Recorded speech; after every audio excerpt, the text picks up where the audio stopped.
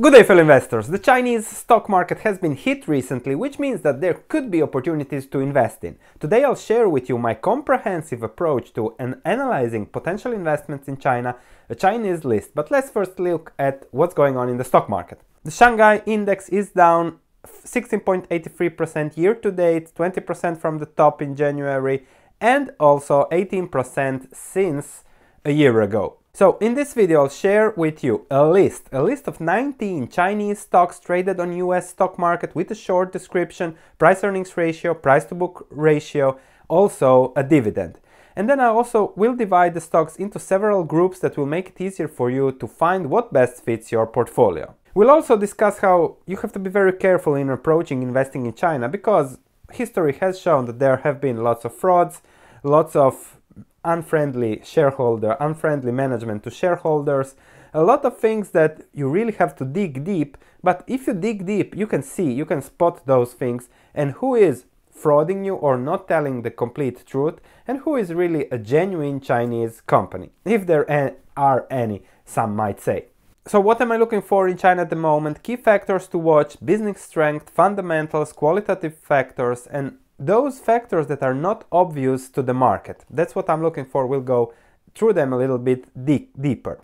Before we start, such an approach to a market, a sector, is something that I constantly do. I constantly take whole big lists of companies, of sectors, and then go one by one, try to find the one with the best value, margin of safety, management strength, the best business out there, because in this ETF index world there are a lot of irrationalities, because everybody is buying China. People are not buying certain stocks in China. Most people are just buying the ETF, and when there is a crisis, trade wars, whatever, they are selling the ETF, reducing risk exposure to emerging markets, and therefore selling all the stocks in China, which the good businesses become cheaper and the bad businesses, unfortunately, go there where their place is. So it's important to differentiate between the good and the bad. I'll also be looking at this short-term place. Let's see if we can take advantage of some catalysts coming, but I'm looking really for my model portfolio to find some great crown jewel businesses to put in the portfolio, then cover over the long term, add if necessary, reduce if something changes. So I'm really looking for stocks that I can really follow for a very, very long period of time, include in the portfolio, and reap business returns over the long term. Not so much movement, short-term catalysts, really long-term business returns. And that's the only advantage that we have according to Seth Klarman.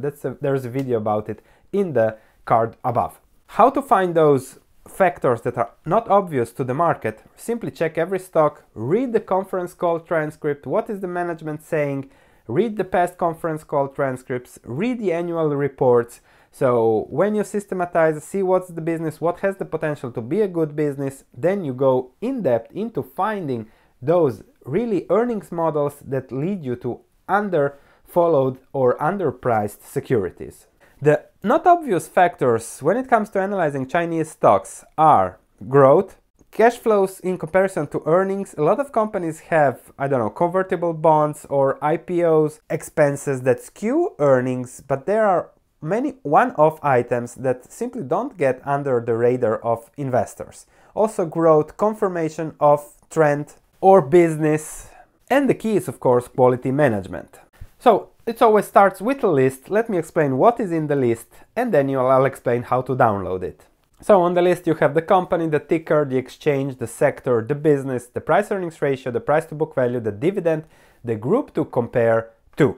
And there are 90 companies on the list, 97 companies. There is also an OTC list with another 181 companies, but that's my second step. Let me first look at this regularly traded listed companies, and then I'll go to over-the-counter market. Also something fun, but you never know what you can find. There will be a lot of frauds or illiquid companies there, but that's a different story. Also what I did, I have divided the list by the following categories to make things easier to compare. Airlines, 2 stocks, China Hustle, watch the movie if you haven't, alleged fraud and fishy things there, 5 stocks, declining stocks 1, education sector 8 stocks there, games a little bit interconnected with growth stocks, government-owned growth stocks, growth high capex, holding, insurance, liquidation, loss-making, market leader, pharma, recent IPO, 11 stocks, regulatory bet, and a few stable business growth stocks. And there are others, include P2P lending, that I didn't touch because I have already analyzed the whole sector. So, how to download? You go to any of my YouTube videos, you scroll down to the description, click show more, of course, scroll down to my stock market research platform link, and then you also see what I do. Perhaps you're interested if you want someone doing the work for you. When you get there, just scroll down until you get to my curriculum. And there are some things you can see, but there are some things you can really see. There is the YouTube video stock analysis comparative table with the stocks that we started analyzing on this YouTube channel. Click down when it opens, and then you have China stocks here, traded listings, and then you scroll down, you can watch this, the Jiangsu Expressway stock analysis if you wish. And here you have the preview, China stock list data and general description, what was updated yesterday. Click here, and here you have the China complete list of stocks to download for your use. I have made here just a disclaimer so that this is not, you can just delete this, and then you have the table of list with the comments, what is what, where it comes from, the price earnings ratio, price to book ratio, also the dividend yields, and the group to which is compared, what's going on. So I think this will really help you if you're starting with Chinese exposure or if you're looking for new Chinese exposure.